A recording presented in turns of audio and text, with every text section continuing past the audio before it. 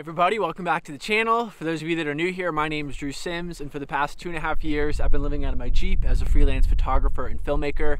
And today I'm out in Arizona doing a night of winter camping. If you guys are new here, make sure you hit that subscribe button. And if you enjoy this video, make sure to also give it a thumbs up.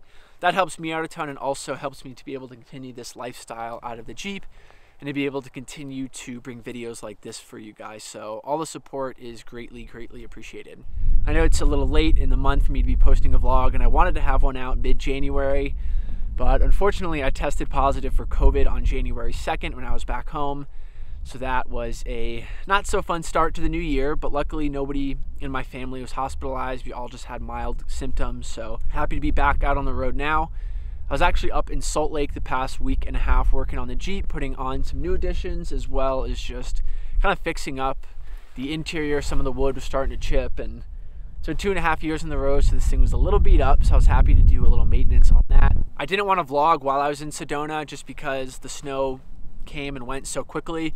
Probably within 24 hours it snowed, 6 inches to a foot of snow, and then the sun came out and it literally all melted in a day. So just kind of enjoyed my time there, met up with some buddies and did some hiking and focused on photography and getting some drone footage. And now I'm up near Flagstaff, and as you can tell, there is a ton of snow on the ground. I was actually supposed to camp last night, as you guys just saw some footage of me driving around in the snow, but unfortunately a buddy of mine, I was about 45 minutes away from me, and I got a text around 5 p.m. saying that he had blown his transmission and that he was stuck down a Forest Service road. So I decided to pack up and head towards him to help him out and tow him out of the snow and at least get him to the main road.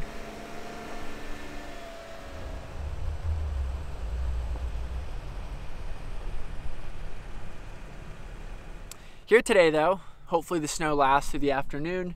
Not going to be getting any snow tonight, which is unfortunate, but should be a lot less wind and a little bit more of an enjoyable experience. My initial plan was to camp on some Forest Service roads I'd scoped out around Flagstaff, but yesterday they closed down literally every single Forest Service road, so kind of just had to come up with a plan on the spot and ended up heading a little bit north of Flagstaff and found this area, and really didn't plan too much around here. So today is just going to be driving around, exploring, and seeing if we can find a decent spot.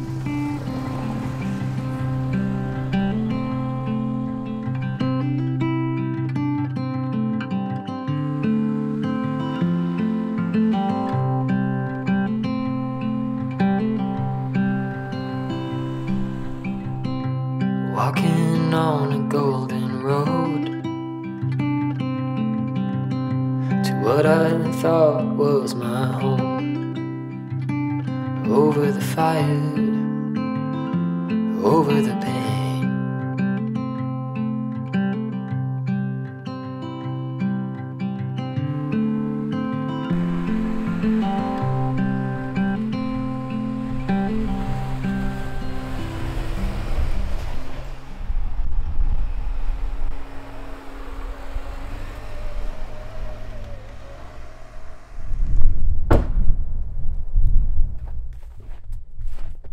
All right, I'm about 100 yards short of where I'm trying to get.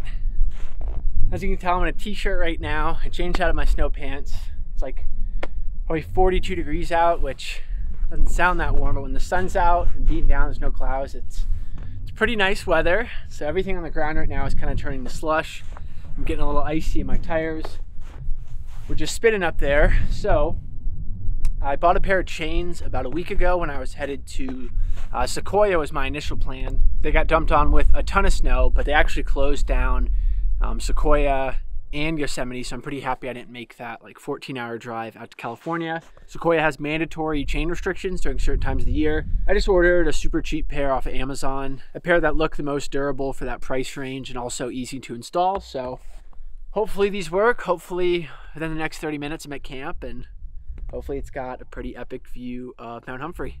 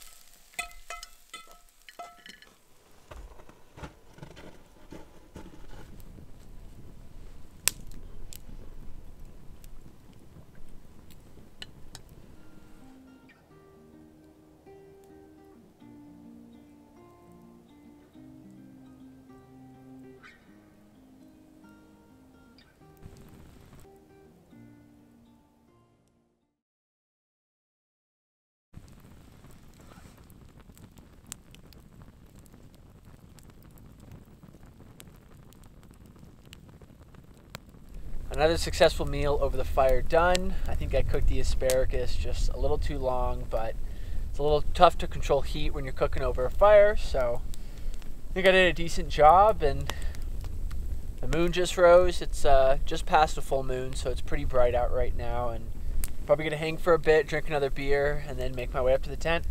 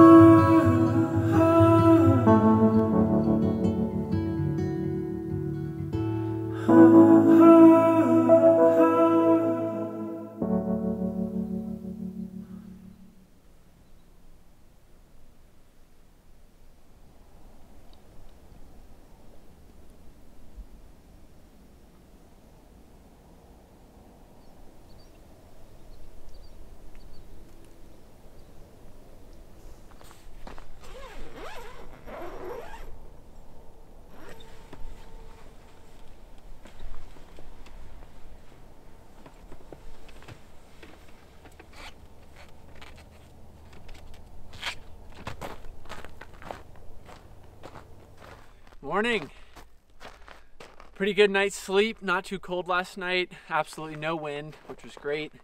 If you've ever slept in a rooftop tent with wind, you know how miserable it is. So woke up this morning, flew the drone a bit for sunrise, and now probably gonna move the Jeep. The kitchen, I've got the back tires on rocks, so the kitchen's a little elevated, so I can't really work with the stove back there, so I'll probably move it down just a little bit and put the tent away really quick before I move it, get breakfast going, and then head out of here.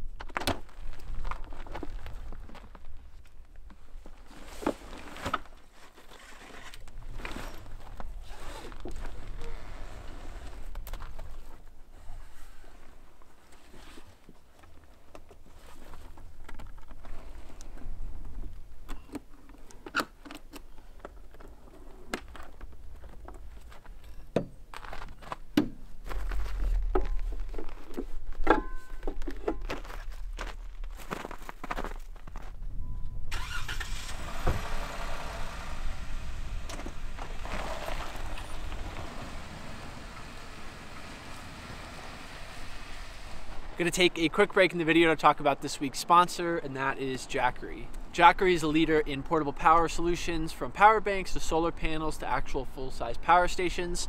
And at the beginning of January, they reached out to me and asked me to try out their new Explorer 1000 power station. This battery is 13 inches wide, 9 inches deep, and 11 inches tall, and only weighs in at 22 pounds. The battery I had previous to this was only a 400 watt battery and weighed in at 29 pounds, so I think this is crazy to me that you're getting 600 more watts and saving 7 pounds. It's Much easier to carry around than my previous battery for sure. On the actual battery, you've got 2 USB-C and 2 USB outputs, 3 AC outlets rated to 1000 watts. Below you've got a regulated 12 volt DC carport output, which is a great option if you're looking to run a fridge off of this. Without sunlight, with my 400 watt battery, I usually had to come into town, charge up on an AC outlet and go back out. But with this, I'll definitely be able to hang out longer and still be able to charge my laptop and drone batteries and camera batteries. Anybody that's looking to live on the road and travel a little more long term on the road, I think 1000 watt versus anything smaller is definitely the way to go.